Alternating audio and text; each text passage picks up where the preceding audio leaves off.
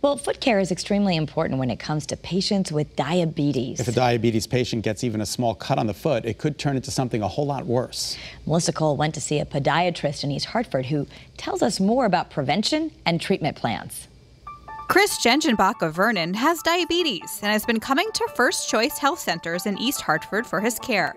I had a foot injury. My foot actually swelled up to about the size of a football, and it was very painful. Dr. Vera Halbfass is Chris's podiatrist here at First Choice Health Centers, which is a community health center.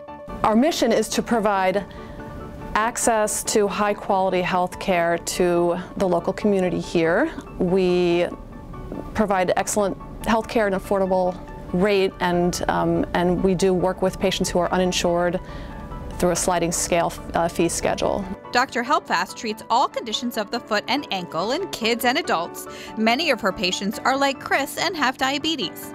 In people with diabetes, there are certain complications that can occur, and one of those complications is what's known as vascular disease. This nerve damage can cause numbness in the feet. When there's numbness, then the treatment becomes more about prevention of injury.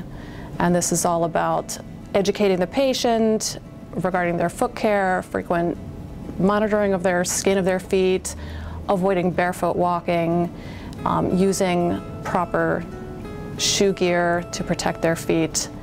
With this numbness, if someone steps on something, he or she may not feel it, and this could lead to a wound, an infection, or even amputation if not caught early enough and treated properly. As for Chris, he came in to see Dr. Halbfass at the right time. About a year ago, he came in and one foot was severely red, swollen, and hot. He didn't recall any injury to it, and turned out that he had developed something called a Charcot foot. This is a somewhat less common condition that's seen, a complication of diabetes that we see in the foot.